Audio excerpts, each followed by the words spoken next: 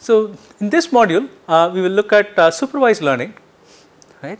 If you remember in supervised learning we talk about experience, right, where you have some kind of a description of the data. So, in this case let us assume that I have a customer database and I am describing that by two attributes here, age and income. So, I have each customer that comes to my shop, I know the age of the customer and the income level of the customers, right, and my goal is to predict whether the customer will buy a computer or not buy a computer, right. So, I have this kind of labeled data that is given to me for building a classifier, right. Remember we talked about classification where the output is a discrete value, in this case it is yes or no. Yes is the person will buy a computer, no the person will not buy a computer, and the way I describe the input is through a set of attributes. In this case we are looking at age and income as the attributes that describe the customer, right. And so now the goal is to come up with a function, right, come up with a mapping that will take the age and income as the input and it will give you an output that says the person will buy the computer or not buy the computer. So, there are many different ways in which you can create this function, and given that we are actually looking at a geometric interpretation of the data, I am looking at data as points in space, one of the most natural ways of thinking about defining this function is by drawing lines or curves on the input space, right. So, here is one possible example. So, here I have drawn a line and everything to the left of the line, right, these are points that are red, right. So, everything to the left of the line would be classified as will not buy a computer, and everything to the right of the line where predominantly the data points are blue will be classified as will buy a computer. So, how would the function look like? It will look like something like, if the income of a person, remember that the x axis is income and the y axis is age. So, in this case it basically says that if the income of the person is less than some value, right, less than some x, then the person will not buy a computer. If the income is greater than x, the person will buy a computer. So, that is a kind of a simple function that we will define. Just notice that we have completely ignored one of the variables here, which is age.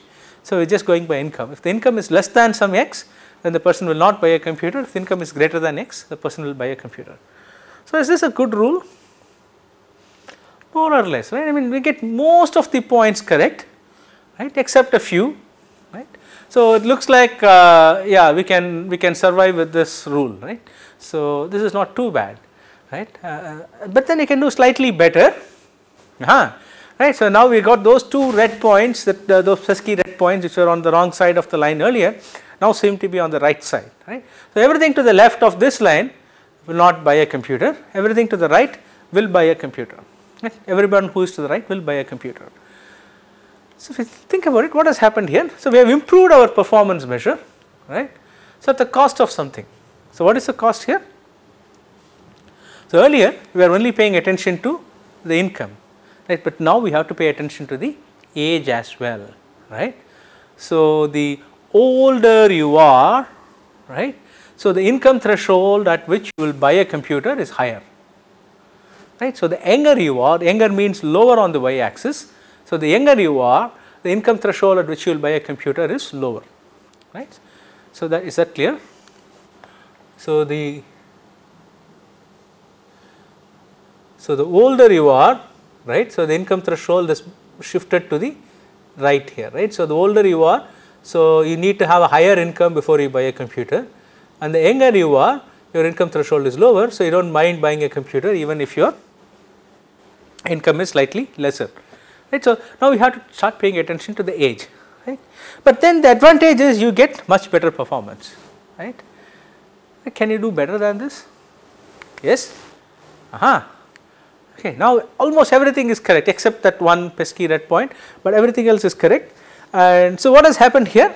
We get much better performance, but at the cost of having a more complex classifier, right. So, earlier if you thought about it, in geometric terms, so first you had a line that was parallel to the y axis, therefore I just needed to define a intercept on the x axis, right. So, if x is less than some value, then it was one class, if it is greater than some value, it was another class. So, in the second function, it was actually a slanting line like that. So, I needed to define both an intercept and a slope, right. And now here it is now a quadratic, so I have to define 3 parameters, right. So, I have to define something like ax squared plus bx plus c. So, I have to define the a, b, c, the 3 parameters in order to define the quadratic, and I am getting better performance. So, can we do better than this? Okay. This somehow does not seem right, correct? Seems to be too complex a function just to be getting this one point there, right. And I am not sure, I am not even sure how many parameters you need for drawing that, because Microsoft used some kind of spline, PowerPoint used some kind of spline interpolation to draw this curve. I am pretty sure that it has got lot more parameters than it is worth. And another thing to note here is that that particular red point that you see is actually surrounded by a sea of blue, right. So, it is quite likely that there was some glitch there. Either the person actually bought a computer and we have not recorded it as having bought a computer, or there was some extraneous reason. The person comes into the shop sure that he is going to buy a computer, but then gets a phone call saying that there is some emergency, please come out immediately, and therefore he left without buying a computer, right. There could be a variety of reasons for why that noise occurred, and this will probably be the more appropriate classifier, right. So, these are the kinds of issues that you will have to think about. What is the complexity of the classifier that I would like to have, right, versus the accuracy of the classifier. So, how good is the classifier in actually recovering the right input output map, and are there noise data in the input, in the experience that I am getting, is it clean or is there noise in it, and if so, how do I handle that noise, right. So, these are the kinds of issues that you will have to look at, right. So, so these kinds of lines that we drew, right, kind of hiding one assumption that we are making, right. So, the thing is, the data that comes to me comes as discrete points in the space, right, and from these discrete points in the space, I need to generalize and be able to say something about the entire state space, right. So, I do not care where the data point is on the x and y axis, right, I should be able to give a label to that, right. If I do not have some kind of assumption about these lines, right, and if I do not have some kind of assumptions about these lines, the only thing I can do is, if the same customer comes again, right, or somebody who has exact same age and income as that customer comes again, I can tell you whether the person is going to buy a computer or not buy a computer, but I will not be able to tell you about anything else outside of the experience, right. So, the assumption we made is everything to the left of a line is going to do one thing or the other, right. So, everything to the left of the line will not buy the computer, everything to the right or everyone to the right will buy a computer. This is an assumption I made. So, the assumption was the lines are able to segregate people who buy from people who do not buy, or lines or the curves are able to segregate people who will buy from who will not buy. So, that is a kind of an assumption I made about the distribution of the input data and the class labels, right. So, this kind of assumptions that we make about these lines are known as inductive biases. In general, inductive bias has like two different categories. One is called language bias, which is essentially the type of lines that I am going to draw. Am I going to draw straight lines, or am I going to draw curves, and what order polynomials am I going to look at, and so on and so forth. These form my language bias. And search bias is the other form of inductive bias that tells me how, in what order am I going to examine all these possible lines, right. So, that gives me the gives me a search bias, right. So, putting these things together, we are able to generalize from a few training points to the entire space of inputs, right. So, I will make this more formal as we go on in the next set of modules, right. And so, here is one way of looking at the whole process. So, I am going to be giving you a set of data which we will call the training set. So, the training set will consist of say as an input which we will call as x and an output which we call as y, right. So, I am going to have a set of inputs. I have x1, x2, x3, x4. Likewise, I will have y1, y2, y3, y4, and this data is fed into a training.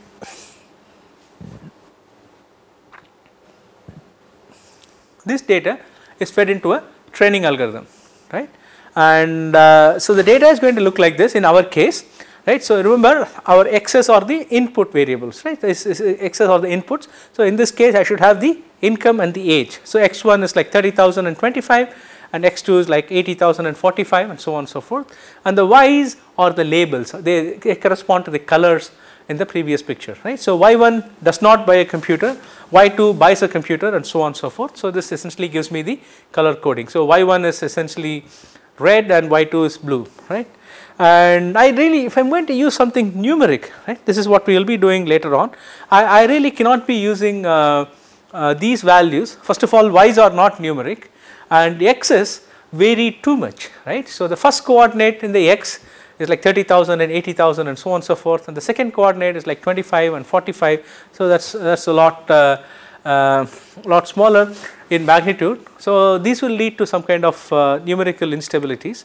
So, what we will typically end up doing is normalizing these so that they form approximately in the same range. So, you can see that I have tried to normalize these x values between 0 and 1, right. So, I have chosen an income level of say 2 lakhs as the maximum and age of 100, and you can see the normalized values. And likewise for buys and not buys, I have taken not buys as -1 and buys a computer as +1.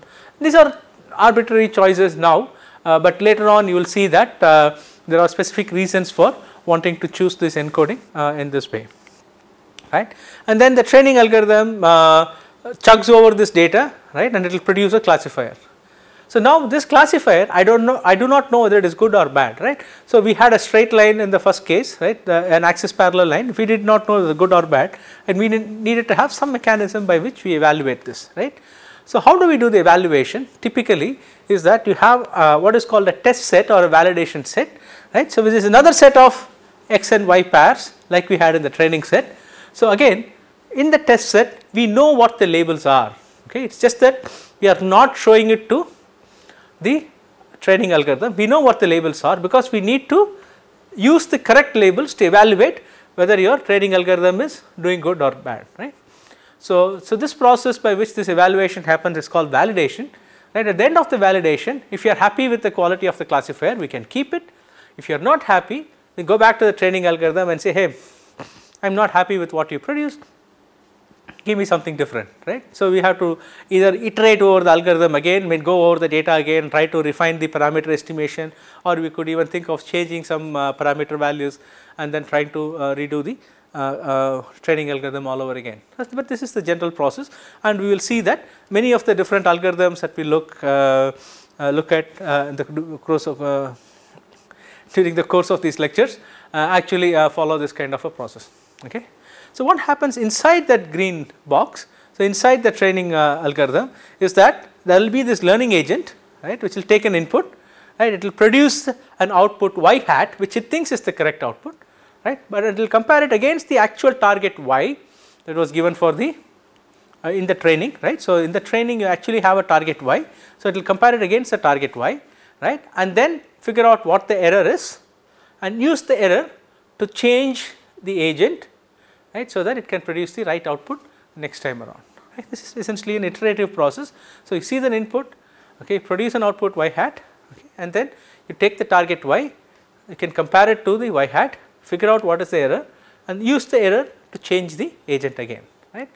And this is by and large the way most of the learning algorithms will operate, most of the classification algorithms or even regression algorithms will operate, and we will see how each of this works as we go on, right. There are many applications. I mean, this is too numerous to list. Here are a few examples.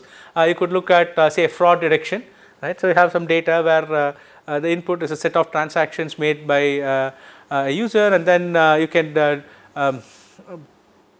flag each transaction as a valid transaction or not.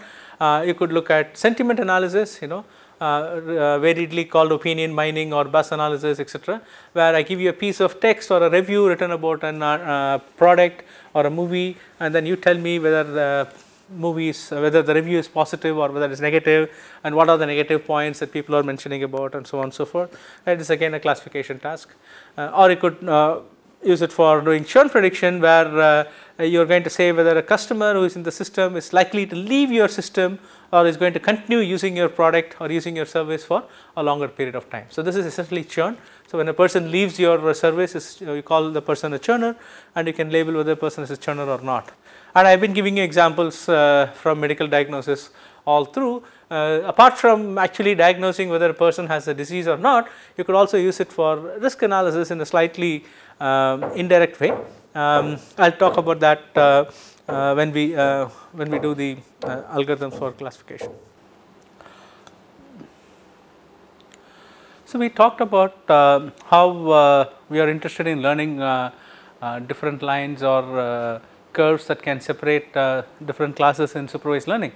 And so, these curves can be represented using different structures, and throughout the course we will be looking at different kinds of learning mechanisms like artificial neural networks, support vector machines, decision trees, nearest neighbors, and Bayesian networks, and these are some of the popular ones, and we look at these in more detail as the course progresses.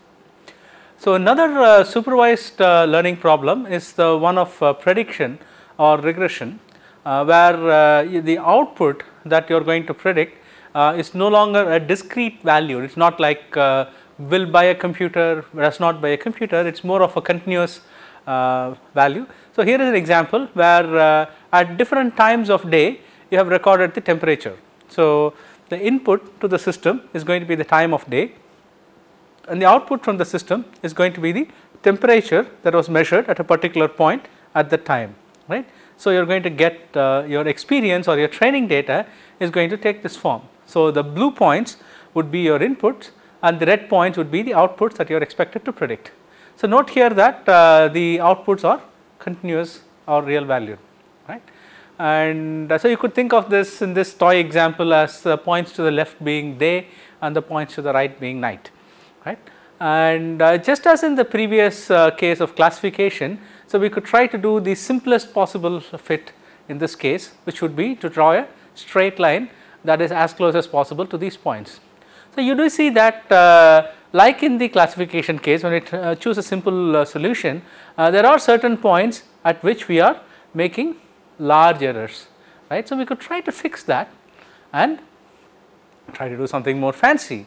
But you could see that while the daytime temperatures are more or less fine, with the night times we seem to be doing something really off, right, because we are going off too much to the right hand side, right. Or you could do something more complex, just like in the classification case where we wanted to get that one point, right. So, we could try and fit all the temperatures that were given to us by looking at a sufficiently complex curve, and again this, as we discussed earlier, is probably not the right answer, and you are probably in this case surprisingly you are better off fitting the straight line, right.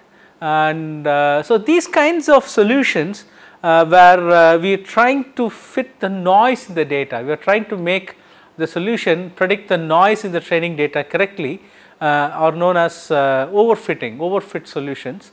And one of the things that we look to avoid in machine learning is to overfit to the training data. So, we will talk about this again in due course, right.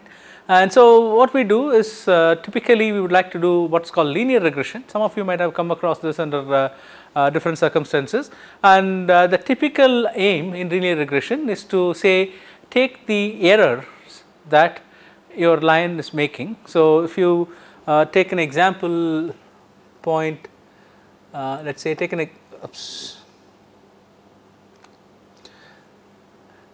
an example point somewhere here, right.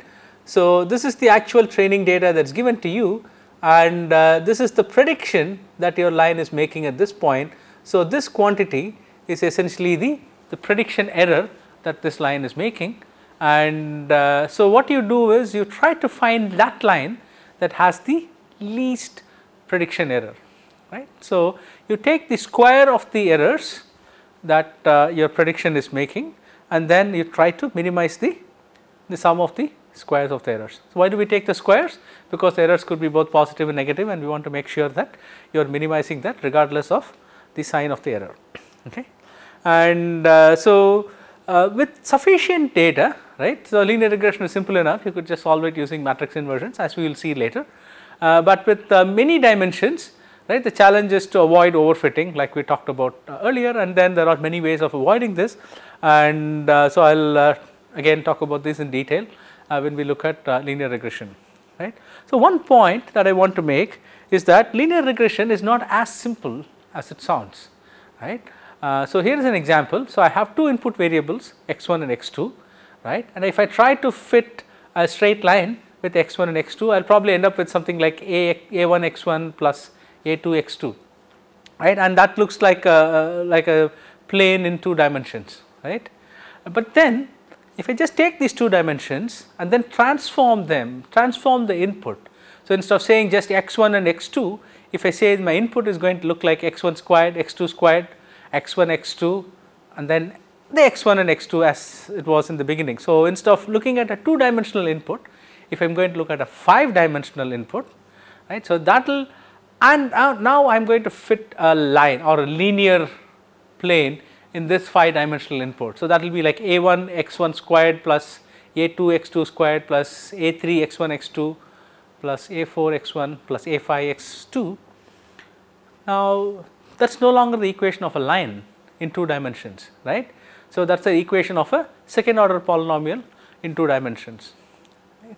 But I could still think of this as doing linear regression, because I am only fitting a function that is going to be linear in the input variables, right. So, by choosing an appropriate transformation of the inputs, I can fit any higher order function. So, I could solve very complex problems using linear regression, and so it is not really a weak method as you would think at first glance, right. Again, we will look at this in slightly more detail in the later lectures, right. And regression or prediction can be applied in a variety of places. One popular place is in time series prediction. You could think about predicting rainfall in a certain region, or how much you are going to spend on your telephone calls. You could think of doing even classification using this. If you think of, you remember our encoding of +1 and -1 for the class labels. So, you could think of +1 and -1 as the outputs, right, and then you can fit a regression curve to that, and if the output is greater than 0, you would say it is class is +1. If the output is less than 0, you would say the class is -1. So, you could use the regression ideas to to solve the classification problem, and you could also do data reduction. So, I really do not want to give you all the millions of data points that I have in my data set, but what I would do is essentially fit a curve to that and then give you just the coefficients of the curve, right. And more often than not, that is sufficient for us to get a sense of the data, and that brings us to the next application I have listed there, which is trend analysis. So, I am not really interested in many times I am not interested in the actual values of the data, but more in the trends. So, for example, I have a solution that I am trying to measure the running times of, and I am not really interested in the actual running time, because 37 seconds to 38 seconds is not going to tell me much, but I would really like to know if the running time scales linearly or exponentially with the size of the input, right. So, those kinds of analysis again can be done using regression. And the last one here is again risk factor analysis like we had in classification, and you can look at which are the factors that contribute most to the output. Okay. So, that brings us to the end of this module on supervised learning.